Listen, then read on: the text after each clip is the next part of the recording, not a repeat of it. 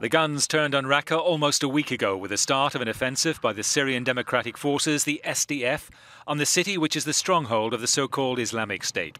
The bombardment to seize Raqqa from the jihadists, who've been dug in the province for nearly 3 years, has led to an estimated 5,000 people fleeing their homes.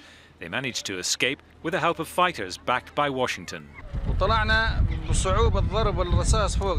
It was hard to escape. We left as bullets flew by. I was with my family and we left our homes and everything behind. We walked for a while before the Syrian Democratic Forces helped us to get here to Ain.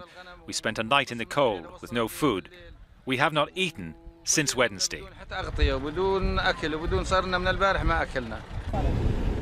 All headed for the nearby village of Ain Issa. It is controlled by the SDF, which is a US-backed alliance of Syrian armed groups.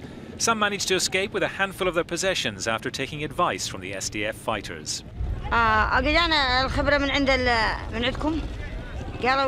asked the forces what to do and they said leave your homes, escape to the west, so we did that and came here.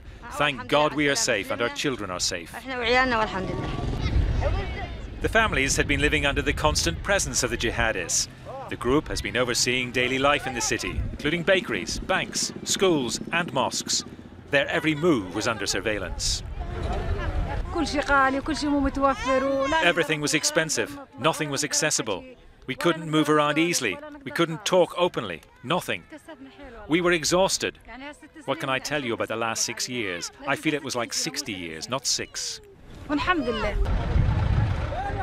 Many of those families which had fled Raqqa said they had to spend several days in the wilderness, unsure of their next move, before finally being picked up by members of the Democratic Forces, who took them to the safety of the nearby Ain Issa village.